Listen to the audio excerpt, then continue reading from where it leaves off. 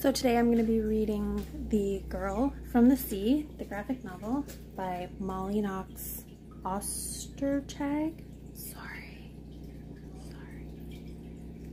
But I'm going to try to record my feelings and thoughts as I read it. So we're going to try something new. I need to get in the car because we are going to the lake. Alright, we're in the car. We're on the way to the lake. My hair is crazy. But that's okay. Daddy's in the store getting snacks and lunch. It's very exciting. Okay, so I'm about to read The Girl from the Sea.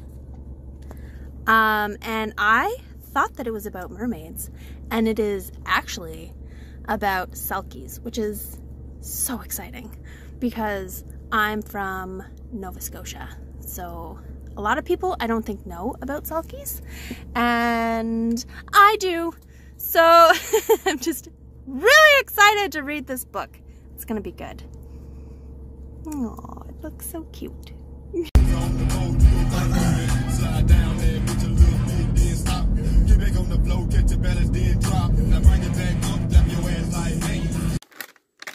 I didn't like it. So the original plan was to read the book, and as really cool parts came up, or exciting things, or just things that I wanted to talk about came up, I would record my reaction or thoughts. And honestly, this is the first time that a graphic novel just didn't do it for me. I liked the idea. I liked the idea of the story. I liked the general way that the story was going. I like the artwork. The artwork is beautiful. But I wasn't feeling the story. And it makes me feel real bad because I know that I like this author who wrote Witch Boy, I think it's called. I loved that graphic novel. I was really excited to read this one because I knew that I really liked that one. And I didn't love it. There were parts that came up and I was just like, but why? Like, what? That doesn't make sense.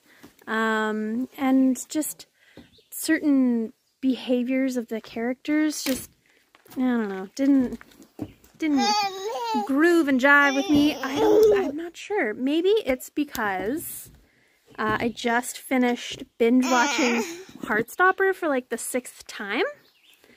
And the graphic novel series twice, up until, of course, volume 4, because that's all that's out just yet. But like some of the things that the characters did. Yeah, baby. What's going on? What's happening? What do you need? You want to go in there? Okay, cool. Anyway, I didn't love it. There were certain parts, I don't want to ruin it for anyone, but there were certain parts where I just,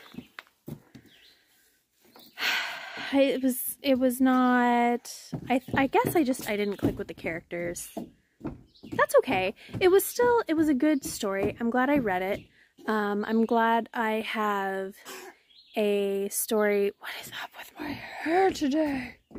I'm glad I have a story about selkies that I've read this year. You know, like, I'm never worse off from reading a book.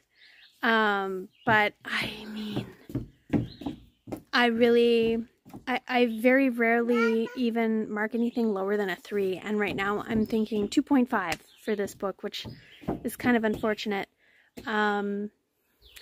But here we are.